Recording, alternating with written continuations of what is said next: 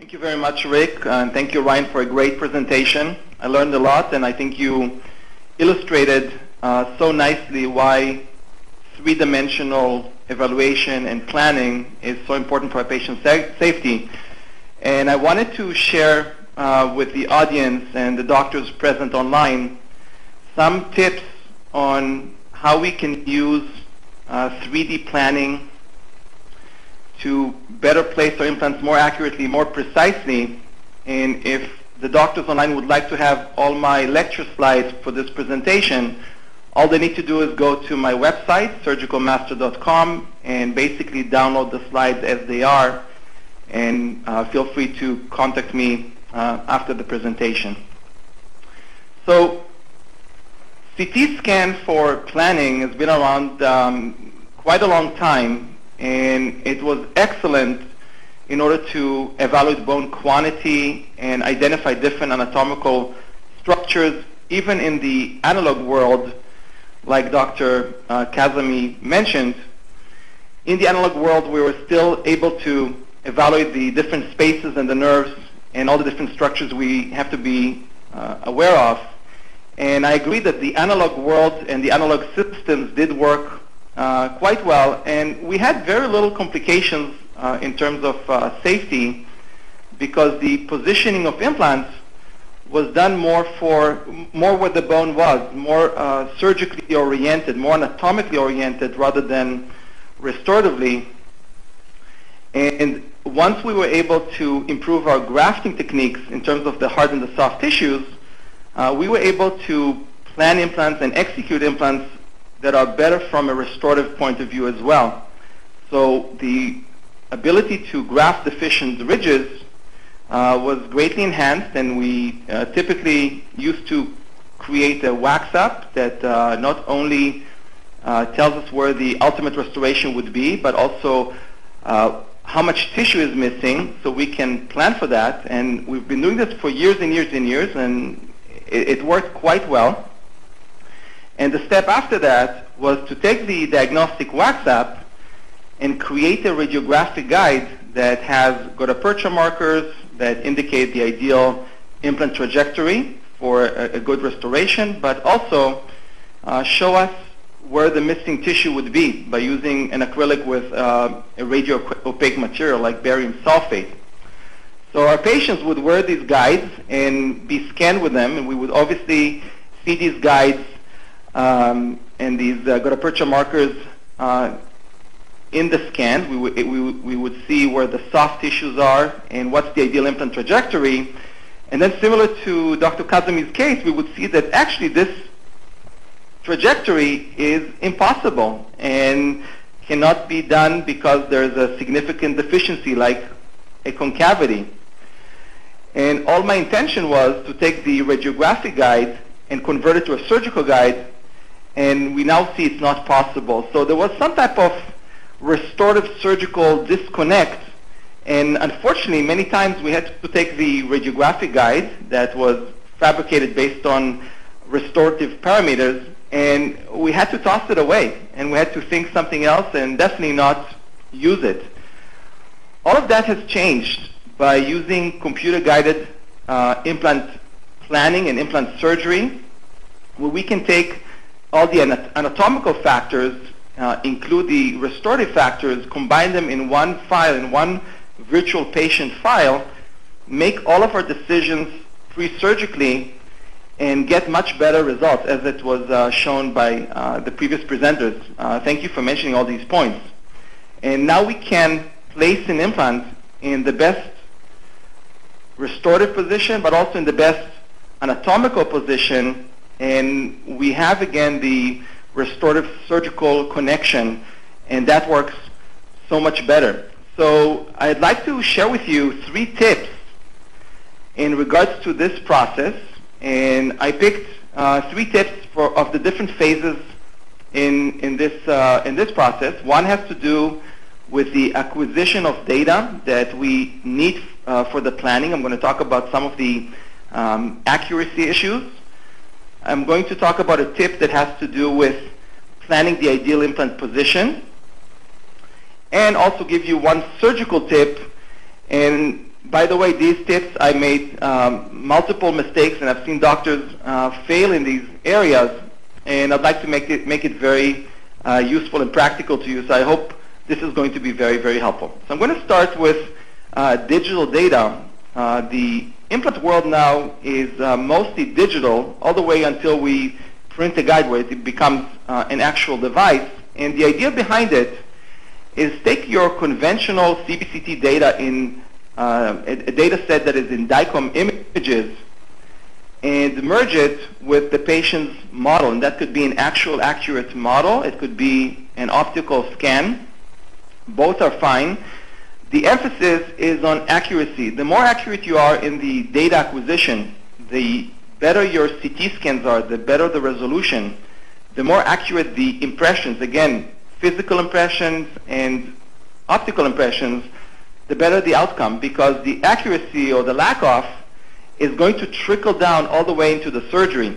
So the idea is to take the STL data, which is the optical scan or the digital scan, and merge it with the DICOM data.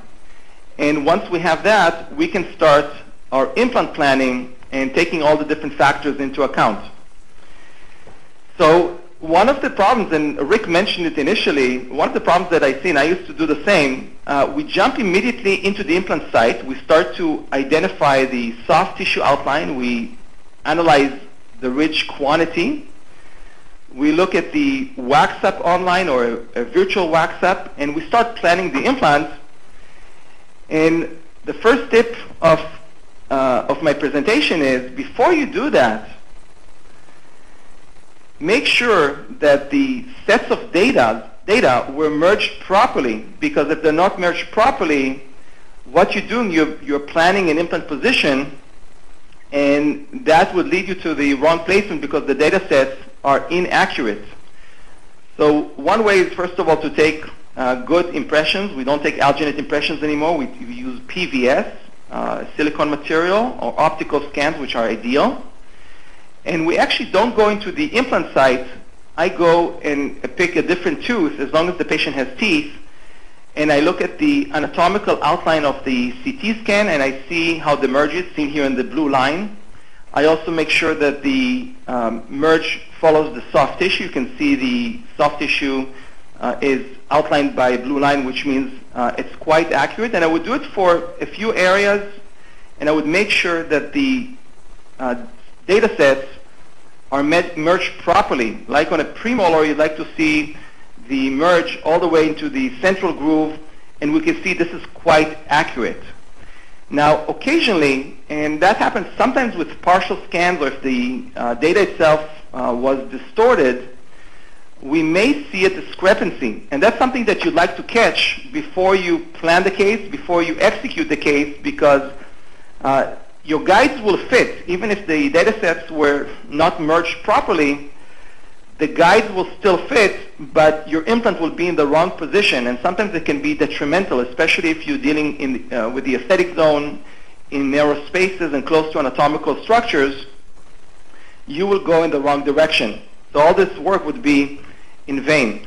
Another type of scan that is problematic are patients that have previous implants or metal restorations with obviously the scatter, and many times the merge cannot be done properly. So I would encourage you to explore other ways. It's still doable, but you may need to use a scan appliance with radiographic markers, and there are different ways to merge, and I would encourage you to study how this can be done. Those markers need to be placed in a position that avoids the scatter. It's a little bit complicated for a 15-minute presentation, but there are ways to do that. So tip number one is make sure that the data sets were merged properly, and check that first. And only after you do that, you can start planning your case, ordering your guide, printing your guide like Rick does, and having a great surgery and a very accurate and precise. So once you have a good data set, you can actually go ahead and plan your implant and take all these considerations into account. And there's a lot to learn about implant planning. There are a lot of rules, there are a lot of recommendations, and things that we are actually learning as we go. But a very common implant dilemma that I've seen many times in my teachings and learning myself is when you're placing an implant or you're planning an implant, would you place it perpendicular to the occlusal plane, or would you place it more parallel to the adjacent roots? And of course, pros and cons for both options. And interestingly enough, I did quite a bit of informal research in the online community and among the doctors and students that I teach. And I was asking a lot of the surgeons, prosthodontists, lab technicians, and very experienced dentists in implant surgery and in restorations, what is the best position? Is it better to place an implant perpendicular to the occlusion or more parallel to the roots? And I was expecting to get a very definitive answer because, implant dentistry has been in the United States for over 30 years. And I thought this question was answered. And interestingly enough, after researching, there was no definitive answer among the experts, I think, in the world, on the world stage. And that was really interesting for me all the way until I created a 4-part video series that talks about this implant dilemma, including the survey of almost 1,000 dentists. And if you are interested, you can check the videos out on ViewMedi. They're all there. And eventually, I'll give you just the bottom line. It was pretty close between those two options. But eventually, the majority voted for placing the implant parallel to the adjacent roots for many reasons, and you'll hopefully see the videos and you'll see the conclusions. But the position of the implant has nothing to do with the roots. The position of the implant, at least in the mesiodistal dimension, roots are not always parallel, the roots of the adjacent teeth. The implant position should be parallel to the adjacent teeth contact areas, and that's more of a restorative consideration for screw axis positioning, because when you plan an implant that is parallel to the contact areas, you have more optimal contact areas with your final restorations and better embrasure spaces. And my second tip for this evening is plan the implant trajectory parallel to the adjacent contact areas. So one tip of planning among probably 100 tips that we typically share. So the 3D implant planning should be proper in all 3 dimensions, mesial and distal, buccolingual, and of course in an apical coronal direction. And Rick mentioned the 4th dimension of time, and I'd like to add a little twist on that. The 4th dimension in regards to implant positioning is actually timing. The timing of the implant is actually very, very important, and for the ones that are not 100% sure about what does timing mean, the timing of the implant relates to the position of the platform, regardless of the implant position, around its axis. And that's really important. Of course, any position can be corrected with custom abutments.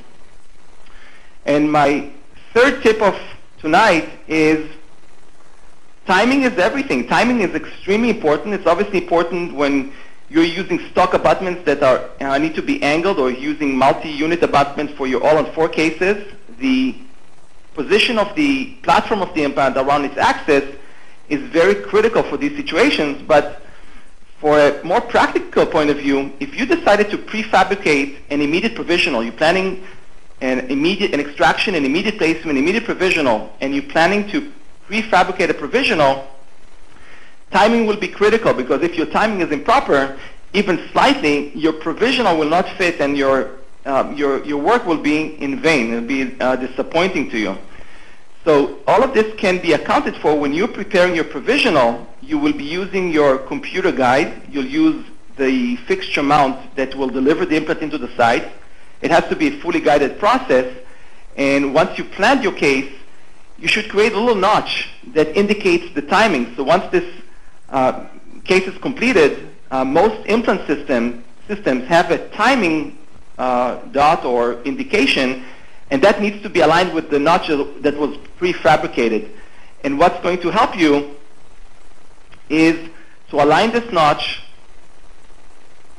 and your implant will be in a great position, and your provisional will fit perfectly. And it's relatively simple to do. Once you completed your planning, you'll take your surgical guide, you'll take the mount that you use, you can do it in your office, provide an implant analog to your technician, and they will prefabricate a provisional and will not forget to create a notch to allow you to align this implant. Once you place it fully guided into position, so your provisional will always fit perfectly. It's just a very, very quick and practical tip. So my 3 tips for this evening for this presentation: always check the data sets, make sure that they're merged properly before you plan your treatment. One planning tip is to plan your implant trajectory parallel to the adjacent teeth contact points for better embrasure spaces and contact areas with your final restoration, and the importance of timing and making sure your provisionals fit quite well. So I thank you for your attention. The slides for this presentation can be again downloaded at surgicalmaster.com. I have a lot more videos that you can check out online, and this upcoming Monday, it's 5 o'clock Pacific time, I'm giving a webinar, a free webinar on the best implant flap designs. You can register through surgicalmasterwebinar.com. It's a free webinar, and I look forward to meeting you online on Monday. Thank you again. Thank you, Dr. Simon, for a great presentation. I do have a couple of questions for you. First of all, you mentioned that the merging of the optical scan to the CBC data, CT data has to be accurate, and that your guides will still fit. So what's the best way of checking the guide surgically when you're actually starting to drill the site for the implant to make sure that it actually is correct? Great question. So first of all, we need to make sure that the guide physically fits, that it's not rocking, and that it fits, number one. And it most of the time fits extremely well. I still, even with computer-guided surgery, even with fully guided procedures, I always take a radiograph after my first twist drill with a direction indicator, make sure I'm going in the right direction. I also use my brain, and I see that the implant is goes in the proper direction. And if there's any challenge, it's better to detect it early on in the procedure, and there's still room to make some corrections. And of course, the corrections cannot be done computer-guided. Excellent, excellent. Also, the other question that I had for you was, you showed actually placing a temporary restoration immediately. What percentage of the time do you think that's possible in your own practice? That's such a great question. Actually, immediate provisionalization or placement, I typically reserve it only for the aesthetic zone, number one. And I would say it's probably less than 10%. I would say between 5 and 10% of all cases get immediately provisionalized when it comes to the immediate zone. And the considerations for that are, there's a multitude of reasons why we choose one versus the other. And it mostly has to do, and I'll talk about it more on Monday when I talk about the best implant flap designs, most of them have to do with deficient tissue and bone, where if I'm placing an immediate provisional and I'm starting off with a deficient site, I'd like to have some additional opportunities at the uncovering and at the placement surgeries to enhance the soft tissue profile and enhance the bone. So it's not a great majority. Thank you for the question. That's nice to know that even in Beverly Hills, you're not always doing immediate temporization. Great. That's the story with Beverly Hills. In Beverly Hills, I think the liability is much greater. The aesthetic demands are quite high, and there's no tolerance for failure. So in that sense, I think that explains the the conservative approach.